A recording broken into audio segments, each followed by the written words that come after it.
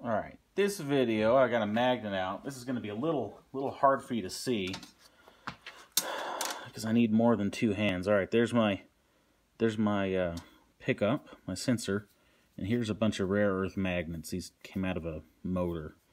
So, if I bring it in close, kind of pretend like I got a crank going around or something. So, it's definitely... There's a steel core in there. So that's voltage I'm looking at. Now, let me go back to resistance. Alright.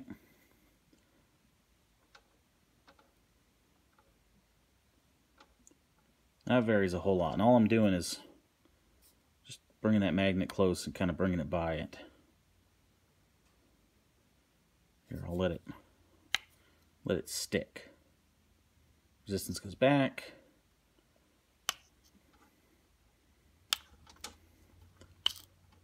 So, okay, so that's with a magnet. Cool. All right, so you can see something. It's doing something. It's not exactly a fine waveform, but let's see if I can get that engine to turn over and we can watch it while it turns over. Let's see if I can do that.